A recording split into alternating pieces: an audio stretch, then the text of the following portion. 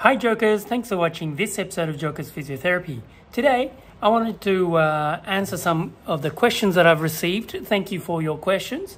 This one came in about 3 days ago from Anita Dongray B3R. I assume, says, I get a sudden jaw lock whenever I take a yawn, and then when jaw gets locked, I'm unable to close my mouth again. What should I do? Okay, so that's the message or the inquiry that I've received. Look, this is a general education and general information. It's for a general education purpose, but it really, again, I'm sorry to say, but it depends. Now, there are a number of things I could think about. Now, with a yawn, let's say there are 3 things that can potentially be. 1, the disc inside your jaw joint as you yawn, or it may always be the disc is staying forward.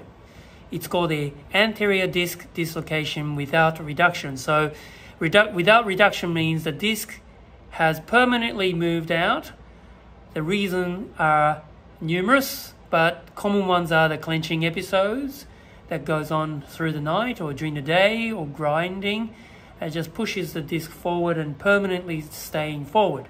So as you open wide, I've got this little jaw man or jaw person, jaw woman, and he has a representation of normal jaw right here, with the blue thing being the disc, and blue thing, this is the disc that's anteriorly displaced without reduction. So it's staying forward, and there's nothing to separate between the bottom jaw and the top jaw.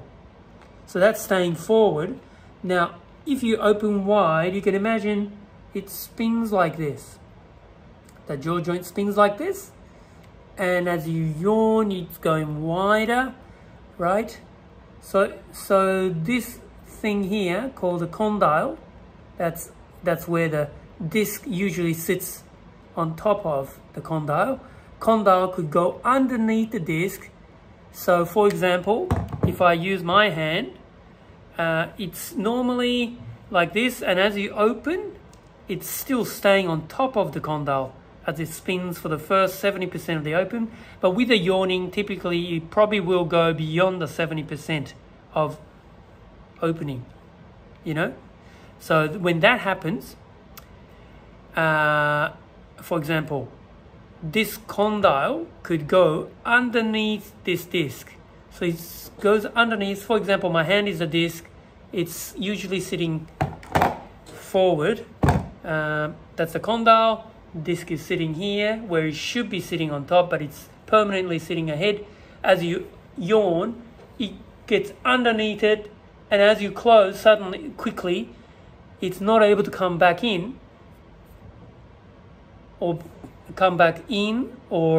behind to close. So as you open, it rises underneath and over, and as you close, it gets stuck. So you can't close. That's what we call the open lock. That's a potential mechanism, and if this is the case, there are 2 things that can be contributing to that. 1, the side that the disc is forward, it could either be one side or both sides, but typically one side. Let's say left side. So left side has stiffness that's pushed the disc forward in the first place, or the clenching. So unless you remove the clenching or grinding pattern, it's very hard to remove this particular anatomical structure or issues with the structure where the disc staying forward. Disc stays forward. Or the other side, that is the stiff side, and it's literally just trying to yank this side. For example, if the problems, this is the side that you have trouble closing, it could be because this one is so stiff and it sort of pushes this one over because the right side, as in the good side, is unable to move as smooth as this side. So it just eventually affects the side that you're experiencing problem. So unless you really have a specific assessment by a professional who has special interest in jaw problem, these are very difficult to pick. So at the end of the day, you really need to seek help from a professional or a musculoskeletal professional such as physical therapist or physiotherapist, other professionals that deal with muscles and joints and movements, especially physical therapists deal with all of them, but chiropractors, osteopath. Again, every country has different qualification levels, so it's hard to say, but in general, they are the people who have special interest in treating jaw problem, are the people to have assessment from, and then get the appropriate treatments. Okay, third one. So those two, one side that's the problem and that's stiff and it's pushing the disc out, or the other side is the problem and it's just yanking the good side, which is the symptomatic side, and out, and it's hard to bring him back. Either way, the disc may be forward and it's coming back, that just obstructs the way back. Or the disc, it's rare, and it's very rare, and I probably have seen handful only, but it is, the disc moves, instead of forward, it goes behind and it sits in the pocket in the area called the articular eminence, or the back part of the articular eminence. Can you see here? There's hardly any space here, but if you can imagine this blue thing goes back into this area, then the bone, as in condyle, has trouble going back into the right place. For example, if I simulate my finger being the disc, you can see the disc, as in the condyle, has trouble going back properly because I'm pushing disc forward, and so therefore it's hard to close your mouth. It stays open.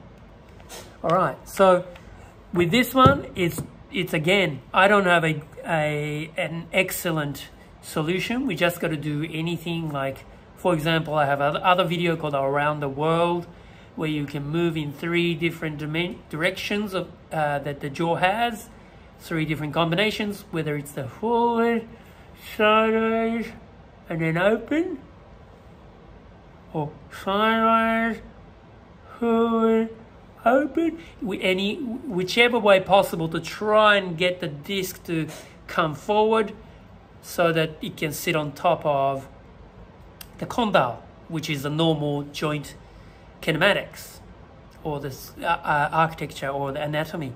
So, but yes, there's no one solution with that one, but either way, it is very tricky to diagnose whether it is those top 2 problems or the third one, which is a rare one, but nonetheless, in theory, it can happen. Or you've had in the past some sort of trauma to the jaw joint where the disc may be split. So parts of it can be sitting on top of the condyle, as in normal, and parts of it may be sitting behind, as in behind, if you look at it from side. So that could happen, or parts of it could be split and one's on top, the other portion could be forward. If that's especially the person who's had the trauma to the face or the jaw in the past, however long that may have been. But yes, these are, I hope these are helpful to understand that it can be worthwhile paying a visit to someone who knows about the jaw joint anatomy, normal joint, and what is not normal, and what could be the possibility of the issue for a particular person with a particular condition, especially with a jaw lock. If you find the right way to do it, it is easy to solve, and it can be a long-lasting solution that we can provide. Instead of being scared of opening mouth wide for yawning. Yeah, we all want to enjoy a full yawn when we want to yawn, right? We don't want to conserve by having mouth conservatively open to try and yawn. It's tricky. So yeah, I hope this is helpful. Please let us know what you think, and if you like this video, please give us thumbs up, or please subscribe for future videos. Or if you could go to my channel, I have about 120 odd episodes all about the jaw, or anything related to the jaw joints, or the parts of migraine that could be related to your jaw, issues, posture, you name it. So, thank you for watching this episode of Joker's Physiotherapy, and happy rehab. Cheers!